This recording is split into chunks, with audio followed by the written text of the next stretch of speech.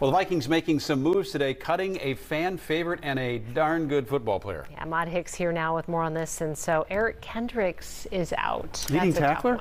Yes, leading tackler the last couple of seasons, but as we all knew, the NFL salary cap issues with the Minnesota Vikings, so we knew they were going to cut some of those fan favorites. Still a couple of more players that we're waiting to see what their future holds here in Minnesota.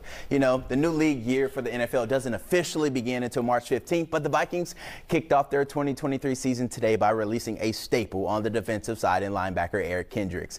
Kendricks was a second-round draft pick in 2015 and has since made a name in Minnesota on and off the field. When he wasn't wearing pads, Kendrick was a champion for change in the community and helped lead the Vikings' social justice efforts. On the turf, he'll be known as a physical sideline-to-sideline linebacker that has recorded 100-plus tackles every season but one. The move saves roughly $11 million towards the cap next season for the Vikings. Now, with the move, that makes way for second-year linebacker Brian Asamoah, whose cap hit is scheduled to hit around $1.25 million in 2023.